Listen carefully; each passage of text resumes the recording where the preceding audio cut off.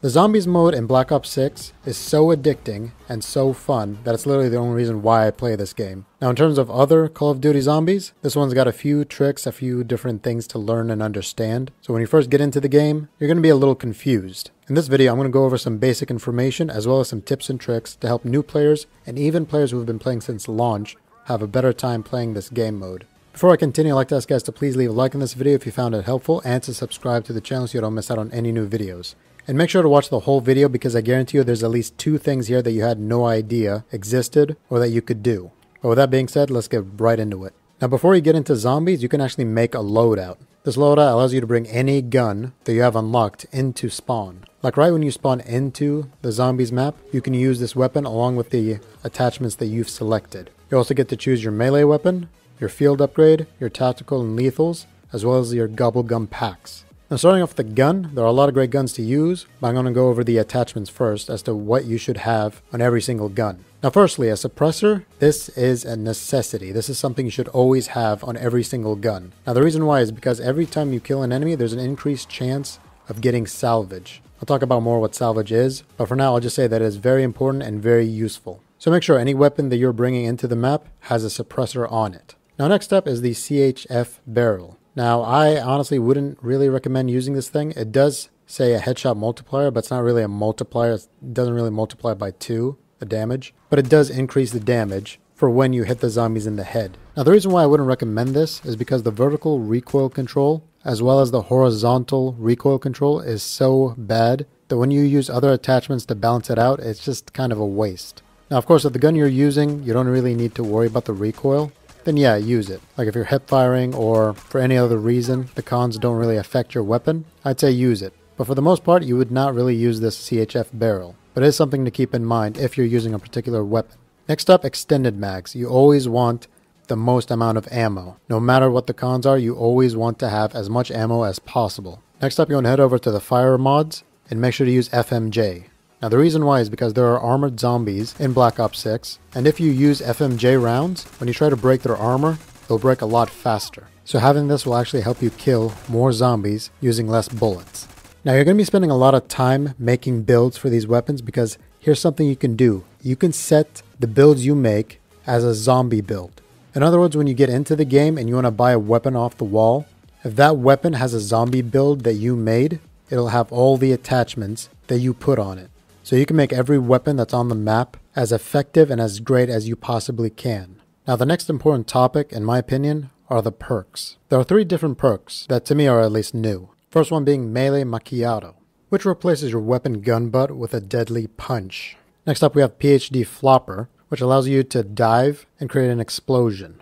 This also stops you from dealing explosive damage to yourself, which later is going to be very useful. Next up is Elemental Pop. When you drink this, any attack you do can trigger a random ammo mod. Now moving on to weapon mods, there are 5 of them. And picking the right one is actually very important. The reason why it's so important is because each mod can deal more damage to different types of zombies. For example, the Mangler, which is a big armored guy, he takes more damage from the Napalm weapon mod. Next we have the Abomination, which is a 3-headed like little animal. Actually there's nothing little about him, he's quite huge. This thing takes more damage from Napalm and Brain Rot. Next up we have the Amalgam, which is my least favorite one. This thing takes more damage from Deadwire and Shadow Rift. And now lastly for the little guys, the Parasites, which are the flying little wasps, and then the Vermin, which are the spiders. These guys take more damage from Cryo Freeze, which being honest isn't all that useful since you can pretty much kill these things very quickly, so getting Cryo Freeze is kind of a waste. And a quick tip about the Mangler, he has this attack where he'll shoot this kind of energy wave at you with this gun. Now when he lifts this gun up to shoot you, if you shoot at the yellow end of it, like the barrel of it, he'll cancel his attack, and if you do it 3 times, he'll drop the Mangler weapon that you can pick up and use. And just some basic info, if you shoot his helmet off, you'll be able to deal more damage, but he'll also start running at you. Now next up we have the Abomination. A quick tip about this thing is that when it opens its mouth and you throw a grenade in it, you'll deal a lot of damage and destroy one of the mouths. Do this with the other 2 and you'll kill it instantly. This is a way that you can kill this thing without even shooting 1 bullet.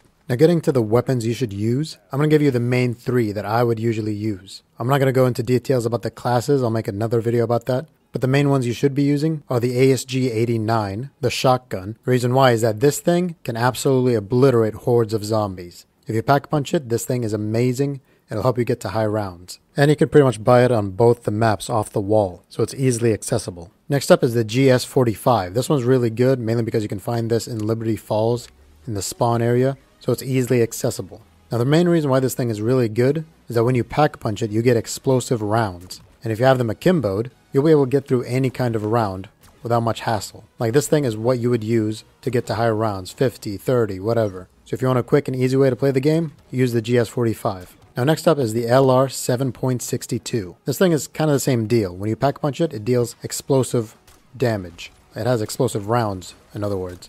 But the reason why I'd recommend this is that when you aim for the head, it deals a lot of damage. So this thing is mainly good for bosses, like the Manglers, the Abominations, the big guys. Now there are a lot of great guns, but I'll make a separate video about that. But for now, the main three that I would use are these. And a very useful tip for the last two, the explosive ones, make sure to get PhD Flopper, since this will negate all explosive damage you deal to yourself. So you can pretty much shoot the ground if you're cornered and kill the zombies without killing yourself. Now getting into when you spawn into the maps. Real close by you'll find a Rampage Inducer, which can help you speed up the rounds, make the zombies quicker, and pretty much help you get through the rounds quicker if you're just not really in the mood to take things slow. You can also deactivate it, so that's also a pretty cool little feature. And another thing that many people may not know is that you can change your field upgrade and your Gobblegum set mid-game. So while you're playing, you don't like the field upgrade, you can change it right away. And if you have multiple Gobblegum sets, you can switch between them. So you can pretty much have access to all your Gobblegums while playing the game. And while we're on the topic of Gobblegums, you can actually have 3 of them ready to be used. So in other words, you can get a Gobblegum, not use it, get another one, not use that one either, and then get another one and have 3 of them ready to use. And you can pick between them. But do keep in mind you cannot replace one, so if you get one, you're going to have to use it before you can get another one. Oh, and if you have double XP tokens, you can also activate these in the middle of the game. I recommend waiting till later rounds to activate them, just so you can get the best out of them, whether they're double XP boosters or double weapon XP boosters. Now another thing I've noticed when playing is that people tend to reload when they find a max ammo. The max ammo now not only replenishes the ammo that you can hold, but also the ammo in your gun. So there's no need to reload, and there's no need to tell your friends to reload that you found a max ammo. And I also think that enemies who are downed also get the max ammo. But I'm not exactly sure since I don't really go down because I'm actually a decent player. So don't quote me on that. And another tip is that when you're using the mystery box, if you get a weapon that you don't want, but your friend does, you can melee the box and it'll glow like kind of this green fog, whatever, meaning that any of your friends can pick it up.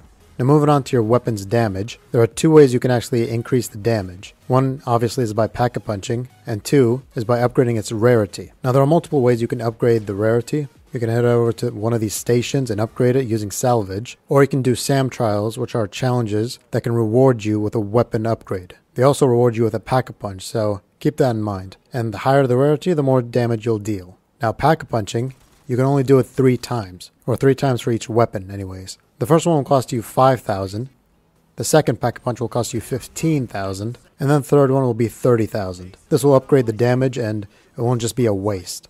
You can also do this with your melee weapon. All you need to do is pull out your melee weapon on PS5 or PS4, or console in other words.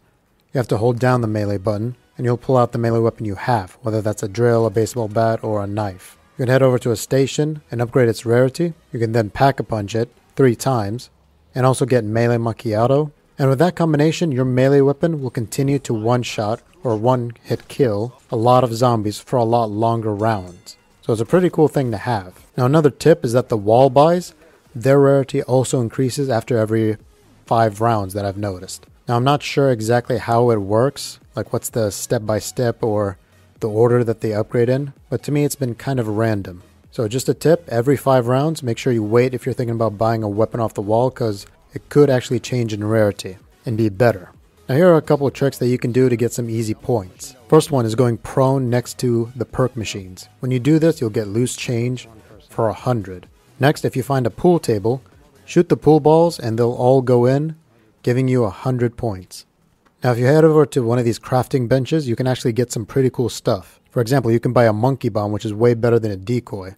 It lasts longer and creates an explosion. You can also buy this LT-53 Casimir, which creates this kind of black hole that sucks in all the zombies around it. So it is kind of useful. It's very useful actually. Like I would use this if I found it anywhere. You can also buy a self-revive kit from one of these things. Now that said, if there's any other tips and tricks that you know about that I didn't mention, please let me know in the comment section. And I'll be making 2 videos for each of the maps, giving you guys like some tips and tricks for those maps, hidden secrets, everything. And if they're already done, I'll make sure to leave them right here in the end screen that you guys can click on and watch. But other than that, I hope you found this useful, and I hope to see you in my next video. Peace.